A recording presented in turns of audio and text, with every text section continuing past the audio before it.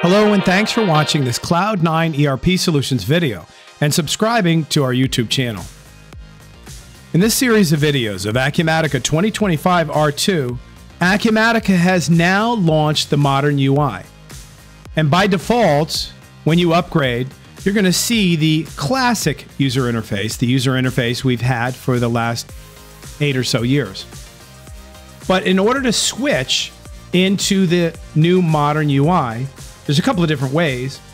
But if you go into System Management and you go over to System Preferences, Site Preferences, you will see here under Default UI, you can change this to Modern UI, or you can change it back to Classic. But now what we've experienced, what we see when we go to any screen, and those of you who've tried out the modern UI in the last year and a half or so, notice you've gotten a message here that it's not ready. You'll no longer see that. You can now use it on a day-to-day basis. Over here in the gearbox, you can switch back to Classic UI for any given screen that you'd like.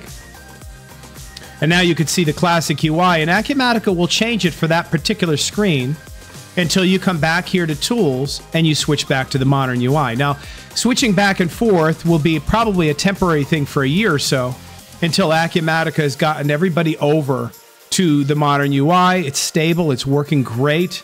All of the customizations, all of the ISVs and add-ons are all working correctly. And that'll probably shake out for a year or so, where you'll be able to switch back and forth. But for now, that's how you switch back and forth between the modern UI and the classic and back to the modern UI. Under Site Preferences, you can make your whole site the default to the modern UI. So thanks so much for watching this video and subscribing to our YouTube channel. If you found it useful, please click the like button. And if you have any questions about this or anything else Acumatica, feel free to reach out to us. We'd love to hear from you. Thanks again and have a great day.